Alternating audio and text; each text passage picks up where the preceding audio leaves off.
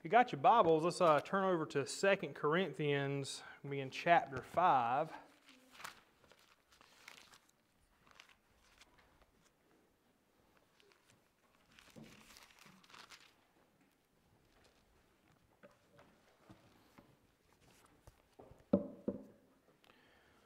When y'all find it, let's stand and let's honor the reading of the Word of God.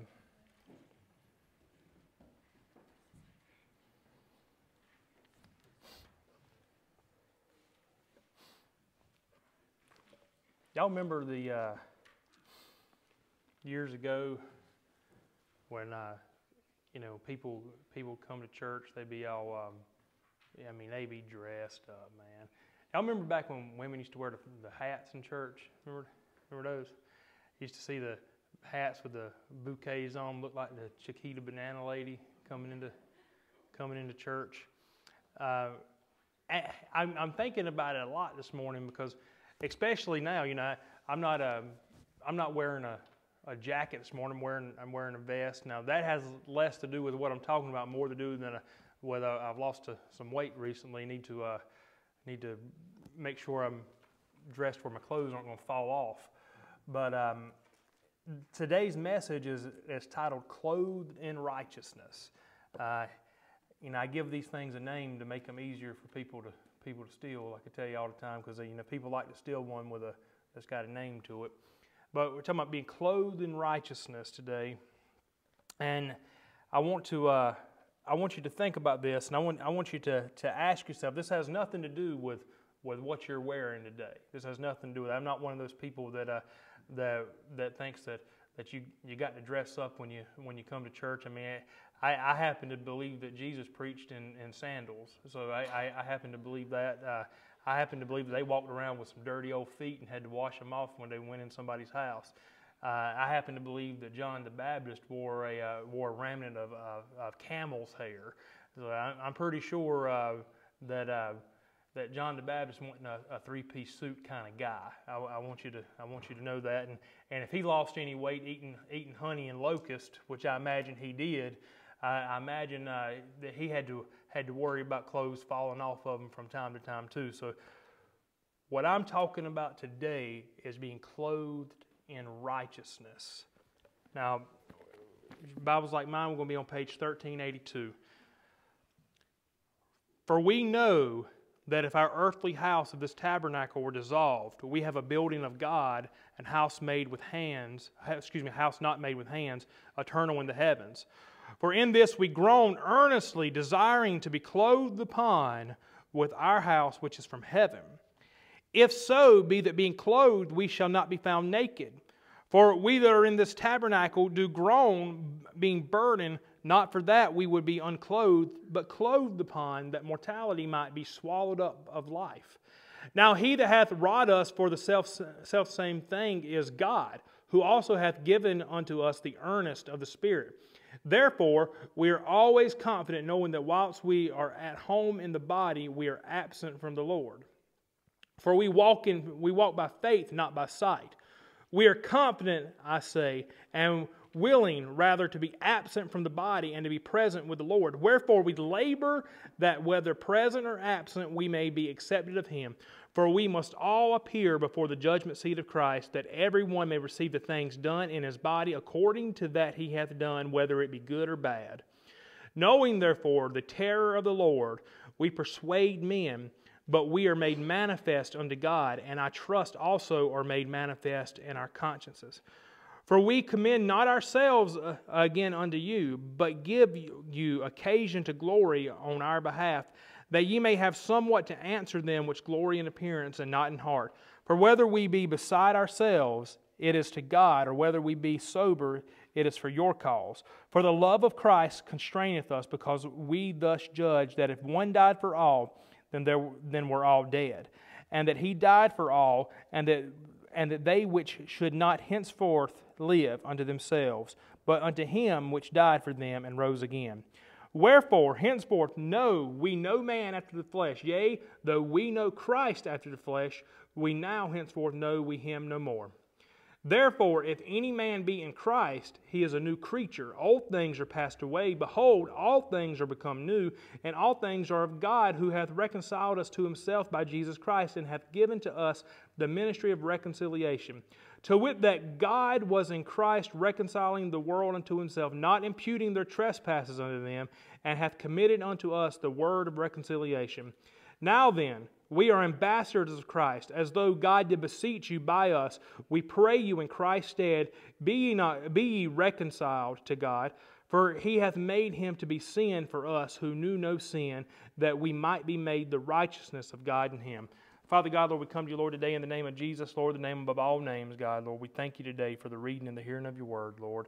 Lord, we thank you today that, Lord, that for the righteous clothes, Lord, that you have waiting on us that believe, God. Lord, we thank you today, Lord, that we can put off this body of flesh, Lord, and be with you in glory, God. Lord, we thank you for all that you do. But most of all, we thank you for sending your Son to die on the cross for our sins. It's in Jesus' precious and holy name I pray. Amen. I'll be seated. So, one of the greatest themes in 2 Corinthians is the suffering of Christians. And I've been talking to you recently about the smell that comes off of a person there. When you're in God's will, when you're suffering in the name of Christ, that suffering that you do for Him, that suffering that you do as a Christian, it comes with a sweet savor to Him. When you're sacrificing and suffering for God, it is pleasing to God. When you're out there living like the world and smelling like the world, it is not pleasing to God. So when it comes down to 2 Corinthians here, we have a great theme of suffering as a Christian. You know, people say all the time, be a man, or put your big boy pants on. This is where I got to take one out the Mormon playbook here and tell you to put your big boy, your Christian underwear on. But you know, the Mormons, they wear special underwear. In case y'all didn't know, they have to keep them on all the time. It's a real funny thing. You should check it out. It's real interesting. Frank's like, can I get a pair of those special underwear? I'm telling you, they got special drawers, Frank. But on this side of heaven, suffering is absolutely guaranteed. And I want you to understand this. You may be thinking, well, I suffered before I was a Christian. You probably did, because suffering's not exclusive to Christians. Everybody is going to suffer. Everybody's body is going to wear out. It doesn't matter what we do. It doesn't matter how much you hydrate. It doesn't matter how Jeremy's drinking them yellow Red Bulls. It don't matter how many of them you drink or don't drink. Your body's going to wear out. They give you a little bit of energy. You drink them things. It don't matter. One day you ain't going to be able to drink enough of them to have energy. One day it's not going to matter how much coffee you drink. I'm there now where coffee doesn't give me energy. I can go to sleep after I drink the stuff now. But there's coming a time when your body is going to deteriorate, no matter how many weights you lift, no matter how much anything you do, no matter how healthy you think you are, your body will deteriorate and you will succumb to it and you will pass away. It is what it is. It's going to happen. We've got anywhere from 0 to about the maximum, about 120 years that we're going to walk on this planet before our body succumbs to it. Most people don't make it to 120 years. The Bible says that a good life is 70 years, a blessed life is 80, and after that you're on borrowed time. Sorry about that, Patsy. I know you're out there on borrowed time already. But I want to just let you know that you're going to deteriorate. It's going to happen. I'm going to deteriorate. Baby Bo is back there already deteriorating. We're going to wear out. Everybody's going to taste death outside of those that the Lord calls up to meet Him in the air. Those folks aren't going to take it. They'll be raptured out, so to speak. No one's getting out alive other than them. I was reminded recently, though, by a brother in Christ that I've met on TikTok, Brother Wes Bridges. I affectionately call him Top Hat because I couldn't pronounce his name when I first met him. But I was reminded by him of something that I put in the Redeeming the Time book. I put an illustration in there about how I'm afraid to die naked. Like I don't want to die naked. Like that's embarrassing, right? I'd rather do a lot of things other than that. And it may seem funny, but I put it up there with drowning and burning alive. I do not want to die naked. It just absolutely not. It's out there. It may seem silly, but for me that is a legitimate fear. And one of the many promises that we have as a Christian is we do not have to face eternal nakedness. Anybody ever had that dream where you went to work or to school naked? I think just about everybody's had that, where you stood up in front of a crowd and you was there in your birthday suit and you was embarrassed and you woke up in a panic from it. Show of hands, who's had that dream? Been somewhere, been naked? Come on now, don't be messing with me. Come on, y'all have had that dream? You've been cheering at cheer naked? How terrible, right? like I thought just being in front of a classroom, but you talking about being in front of a whole football stadium or something. That'd be rough right there. Lots of people have that legitimate fear of being exposed, have their nakedness exposed here. And for a Christian, we don't have to worry about being eternally naked. 2 Corinthians 5:1 says, "For we know that if our earthly house of this tabernacle were dissolved, we have a building of God and house made not with hands, eternal in heaven." Now in verse 1 we read about this tabernacle. This tabernacle is our physical bodies. Our fleshly bodies serve as the dwelling place for our spirit and our souls. Our bodies expire, but our spirit and souls are going to live forever in one of two places and in one of two conditions. You're either going to live forever in heaven or you're going to live forever in hell. You're either going to be in heaven clothed or you're going to be in hell naked as a jaybird. One of the two. 2 Corinthians 5 verses 2 through 4 says, "For in this we groan earnestly, desiring to be clothed upon with our house, which is from heaven." Now, this isn't somebody that's so big they need a house to wear instead of a suit of clothes. This is talking about that tabernacle that's in heaven being the clothes that we'll put on. "If so be that being clothed we shall not be found naked. For we that are in this tabernacle do groan, being burdened, not that we should be unclothed, but clothed upon, that mortality might be swallowed up of life." It ought to be our desire, our earnest desire as a Christian, to be with our Lord and Savior Jesus Christ. Unfortunately, there is a mentality out there where people are willing to trade the kingdom of heaven, they're willing to trade the righteousness of Christ for earthly pleasures. Folks will literally trade heaven for a good time on earth. There's a song, some of you may know this one, by Kenny Chesney. Kenny Chesney, he sung a song, and there was a lyric in the song that says, "Everybody wants to go to heaven, have a mansion high above the clouds. Everybody wants to go to heaven, but nobody wants to go now." In that song, Mr. Chesney also claims that he speaks for a crowd of people. And I'm certain that he does. I'm certain that he speaks for a crowd of lost folks. I'm certain that he speaks for a crowd of fleshly Christians. But if you're blood-bought, born again, happy to be saved, and a child of God, your focus ought to be on heaven. Not on all of the distractions that the world has to offer. Your focus ought to be on heaven. Because God has not just on these distractions of the world, not on the distractions of the flesh, and not on the distractions of the devil. It ought to be on God. Because there's coming a time where you're going to be sitting there naked as a jaybird or either clothed in righteousness, and your focus ought to be on what it takes to be clothed in righteousness. Here, I want to just say it that Mr. Chesney does not speak for me. If you're like me, if you're like the Apostle Paul, you ought to be homesick for heaven. Philippians 1 verses 21 through 24 says, "For to me to live is Christ, and to die is gain." See, the Apostle Paul knew that if he were to die, it would be his gain. He would gain heaven at that time. It would be a wonderful thing for him. But if I live in the flesh, this is the fruit of my labor, yet what I shall choose I wot not. For I am in a strait betwixt two, having a desire to depart and to be with Christ, which is far better. Nevertheless, to abide in the flesh is more needful for you.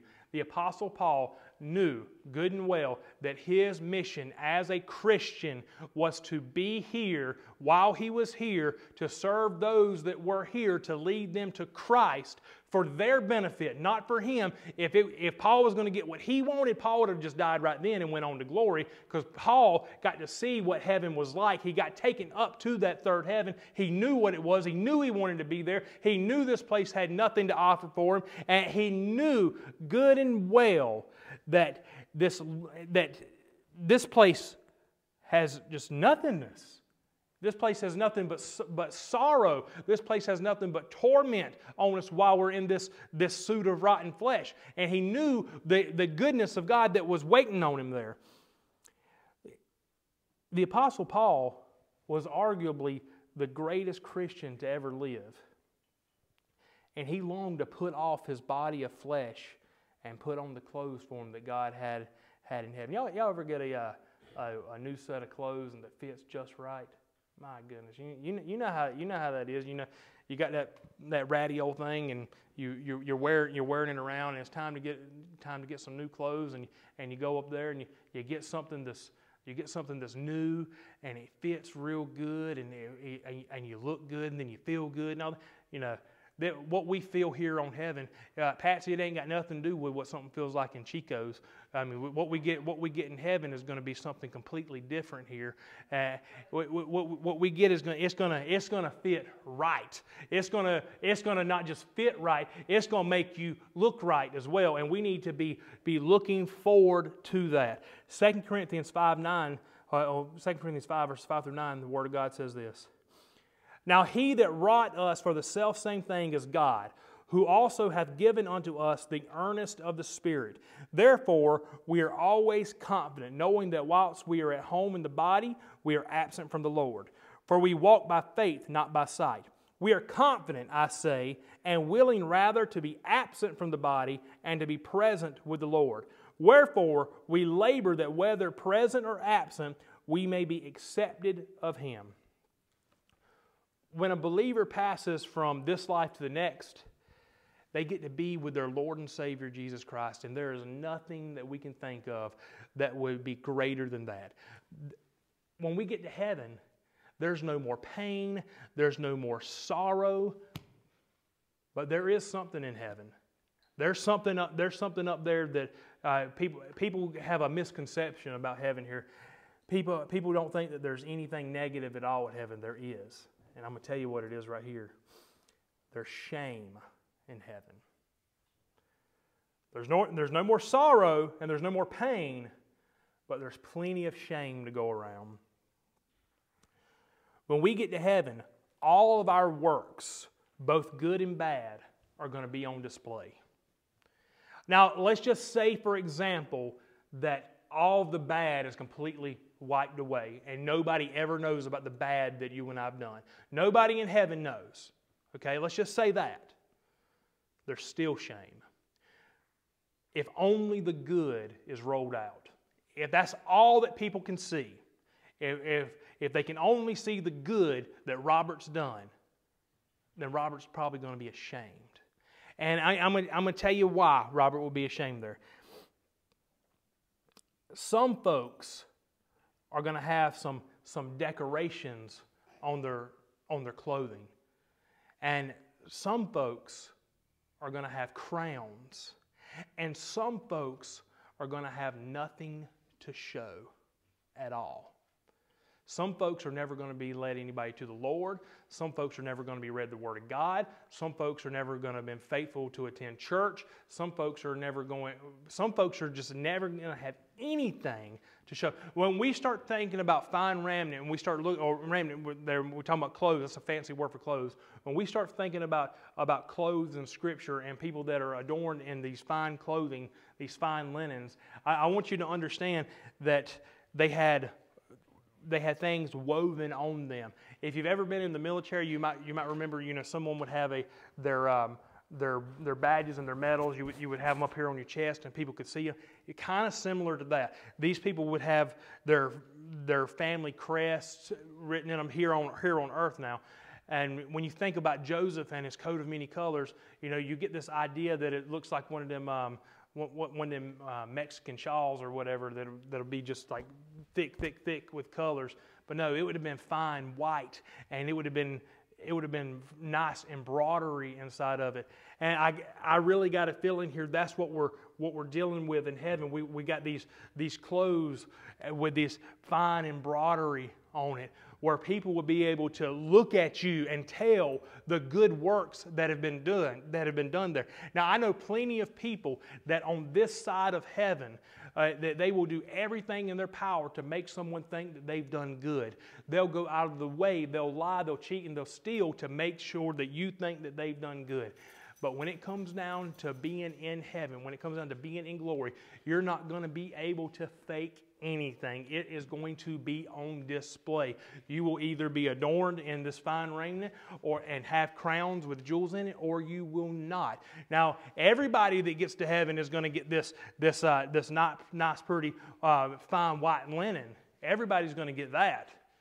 But some of you are going to be walking around with absolutely nothing on it, and that's going to be shameful, because everybody there is going to know that you did absolutely nothing for Christ while you were here.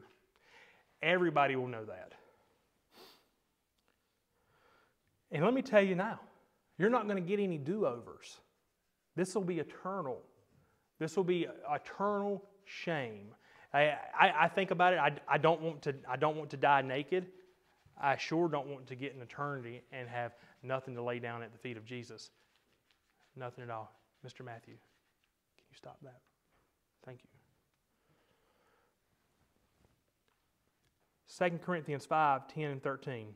The Word of God says this: "For we must all appear before the judgment seat of Christ, that every one may receive the things done in his body according to that he hath done, whether it be good or bad."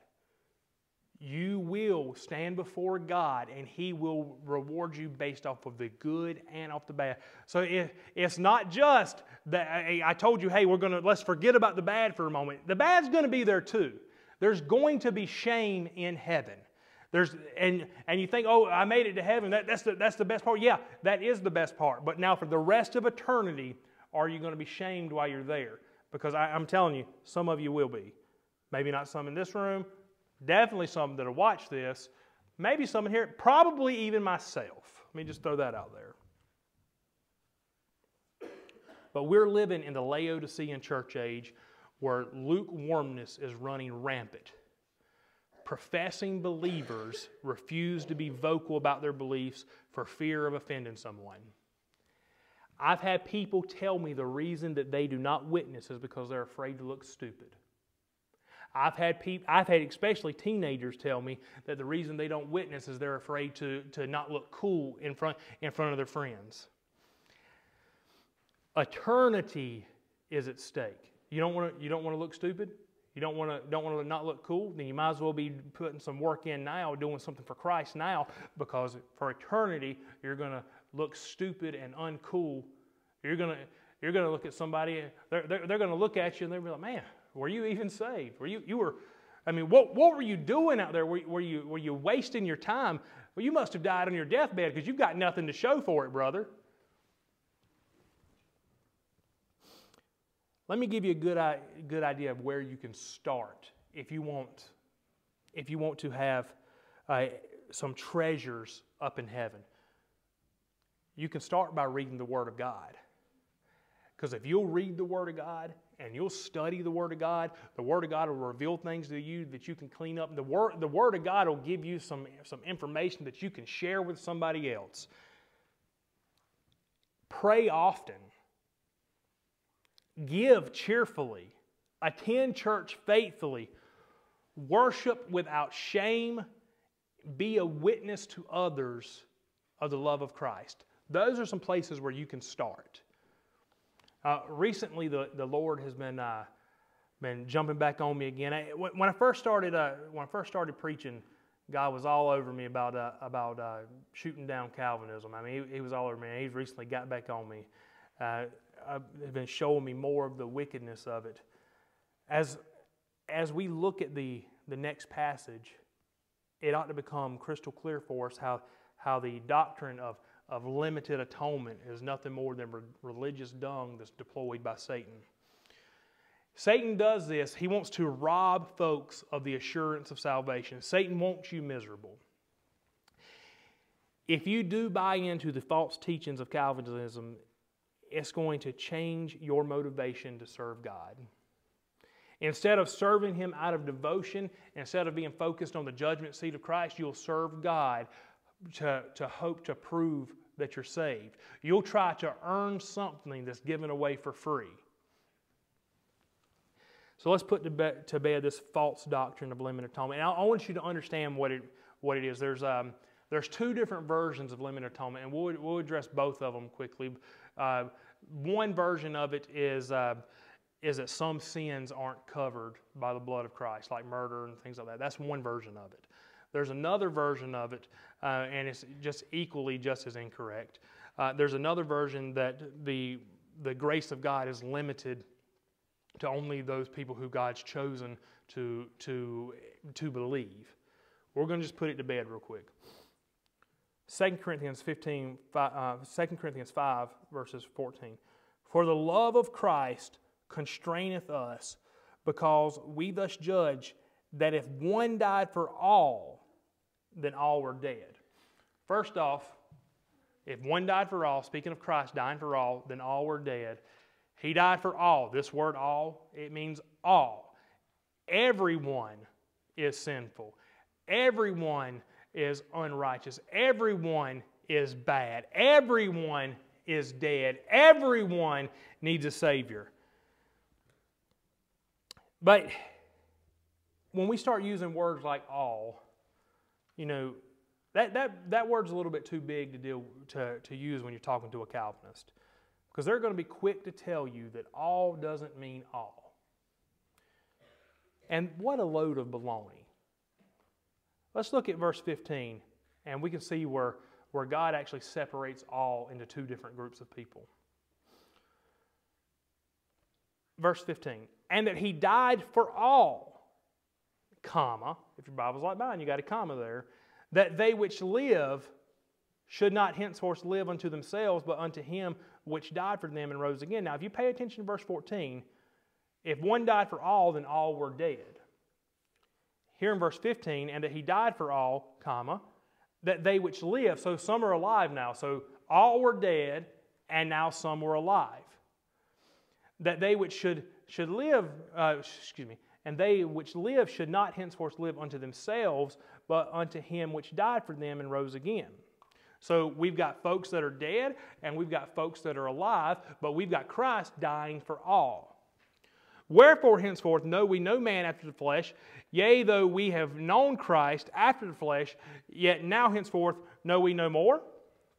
So the question's being asked here, do we not know Him anymore? We ought to be able to plainly see in verse 15 that Christ died for all, but not all will live. 2 Corinthians 5:17 says, therefore, if any man be in Christ, he is a new creature. Old things are passed away. Behold, all things are become new. Now, verse 17 is one of those verses that a soul winner will be behooved to have memorized. Here we can look and see as whether or not, we can test the water of whether or not we're saved or not. I'm going to read it again for you. Therefore, if any man be in Christ, he is a new creature. Old things are passed away. Behold, all things are become new. So, since you've been saved, have your desires changed? Do you still want the same things that you used to want? Is pleasing God your priority? There ought to be a time. You know, I can tell you when I got saved. I don't remember what date it was. I remember exactly where I was at when I got saved. I didn't write the date down or anything like that. But I can tell you where I was when I got saved, what I was doing, all that good stuff. And more importantly than telling you where I was, who I was talking to, more importantly than that, I can tell you what changed after I got saved. I can tell you that everything changed. I can tell you that I did a complete 180. And I can tell you that there's times where I like to get into that old flesh and like to do things that a Christian ought not do. I can tell you that. And when those times come, I can tell you that conviction comes with it. I can tell you that I'm very aware of just how sinful my flesh is. And prior to coming to Christ, I couldn't tell you that. I thought I was pretty good, man. I thought I was great. I thought, hey, you know, everything is just fantastic. I'm doing as good as a man knows how to do. And I'm going to tell you what, as good as a man knows how to do is not good enough. We need Christ. And a Christian ought to be able to look back to a time before they knew Christ and look at themselves now and see a difference. And if you don't see a difference, maybe it hasn't been that long. But if it's been a while, you need to ask yourself, why hasn't there been a difference? Why hasn't there been a change in my life? Do I at least feel bad about my sin now?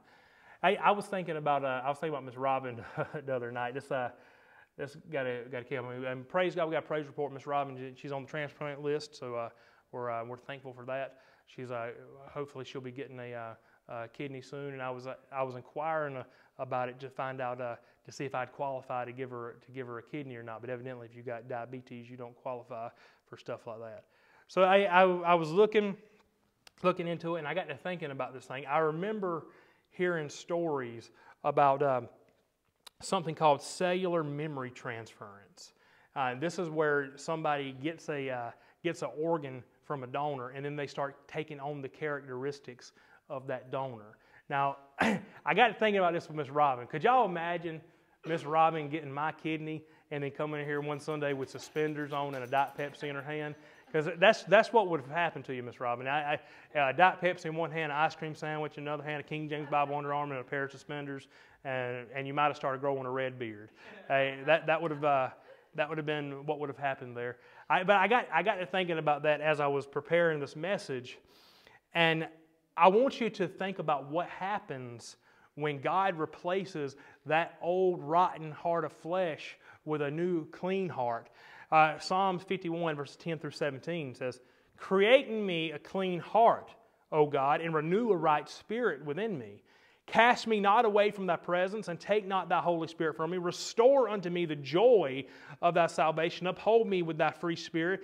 Then will I teach transgressors thy ways, and sinners shall be converted unto thee. Deliver me from blood guiltiness, O God, thou God of my salvation, and my tongue shall sing aloud of thy righteousness. O Lord, open thou my lips, and my mouth shall show forth thy praise. For thou desirest not sacrifice, else would I give it. Thou delightest not in burnt offering. The sacrifices of God are a broken spirit, a broken and contrite heart. O God, thou wilt not despise." That's what I got to thinking about with this thing, because when we get that new heart from God, we ought to start taking on those godly characteristics right there. When you've got a new heart, the evidence ought to show in the fact that you're trying to lead folks to Christ. Ezekiel 36 verses 26 through 27 says, "A new heart also will I give you, and a new spirit will I put within you, and I will take away the stony heart out of your flesh, and I will give you a heart of flesh. And I will put my spirit within you, and cause you to walk in my statutes, and ye shall keep my judgments and do them." Since you've been converted, has there been a change? When we trust Jesus Christ as our Lord and Savior, we are positionally sanctified. We're saved and we're sealed by the Holy Spirit. The transaction of our sin for His righteousness ought to produce good fruit. It is the will of God for Christians to be obedient. And let's face it, Christians are not always obedient. Another lie that gets propagated by the Calvinists is that you can resist the urging of the Holy Spirit. Now, I'd like for somebody, anybody, to name one Christian who has been completely obedient to the Holy Spirit. I'm talking about a saved person. I'm talking about a blood-bought, born-again person. I want to know one person who has not resisted the Holy Spirit. Christians now. People that had the Spirit of God dwelling in them. If a blood-bought, born-again Christian with a new heart can ignore the urging of the Holy Spirit, then why in the world wouldn't a lost man be able to ignore the Holy Spirit as well? Do you mean to tell me that the Holy Spirit working inside of a man is not as strong as the Holy Spirit working outside of a man? Acts 7:51 says, "Ye stiff-necked and uncircumcised in heart and ears, ye do always resist the Holy Ghost, as your fathers did, so do ye." There it goes. They're resisting. But according to the false doctrines of Calvinism, no, they're not. They say that the man can't resist. Well, Jesus said that they could. The Apostle Paul said they could. Luke said that they could here in the book of Acts. 2 Corinthians 2:18 through 21. Let's look at it here. "And all things are of God, who hath reconciled us to himself by Jesus Christ, and hath given to us the ministry of reconciliation. To wit, that God was in Christ, reconciling the world unto himself, not imputing their trespasses unto them, and hath committed unto us the word of reconciliation. Now we are ambassadors for Christ, as though God did beseech you by us. We pray you in Christ's stead, be ye reconciled to God. For he hath made him to be sin for us who knew no sin, that we might be made the righteousness of God in him." Man has absolutely no way to save himself from eternal damnation. Even if there was a way for man to save himself, man wouldn't be qualified to do so. For anyone who has ever believed the lie that Jesus died for some and not for all, let's let Scripture set the record straight. God is in a way-making business. He makes those ways for those who have no hope. Now, let's say for a minute that the Calvinist is right. Let's say that the blood atonement is limited. Who wouldn't have hope then?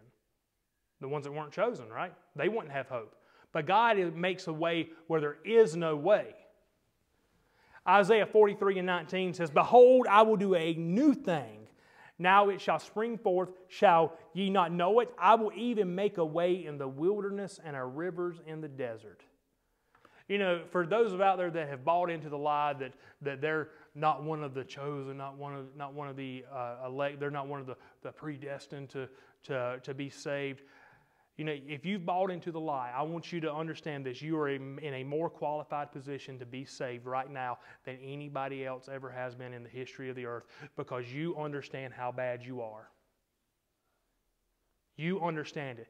And we serve a God that makes a way where there is no way. You've been told there's no way? Good. God can make that way. John 3:16. "For God so loved the world that he gave his only begotten Son, that whosoever believeth in him should not perish, but have everlasting life." Now, there's a few words in Scripture. All of it's good. But there's a few words I want to leave you with here. Every word in Scripture means exactly what it says, but there's still a few that ought to give you just a little bit more hope and a little bit more assurance of your salvation. All means all. Whosoever means whosoever. Everlasting means everlasting. And I thank God that all of my sins have been paid for and that I'm a whosoever with everlasting life.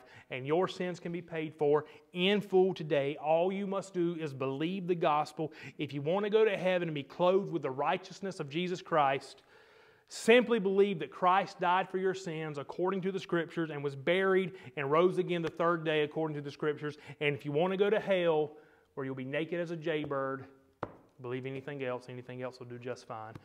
Father God, Lord, we come to you, Lord, today in the name of Jesus, Lord, the name above all names, God. Lord, I pray if there be one under the sound of my voice that doesn't know you, Lord, they'd come to know you before it's everlasting too late, God. Lord, we just thank you for your word. We thank you that your word is true, God. We thank you that you died for all, Lord. We thank you that you made a way where there was no way, Lord. And Lord, we pray that while we tarry here on this little blue and green planet, God, that we will serve you faithfully, God, and stack up our rewards in heaven, Lord. Lord, we pray that when we're standing up there, Lord, that we don't have to stand in eternity and in embarrassment, God, that we can serve you here and now, Lord. Lord, and be well clothed and fine raiment when we praise you in eternity, Lord. And we be careful to give you all the praise, all the honor, and all the glory. In Jesus' precious and holy name I pray. Amen. The altar's open if y'all got business to do with the Lord.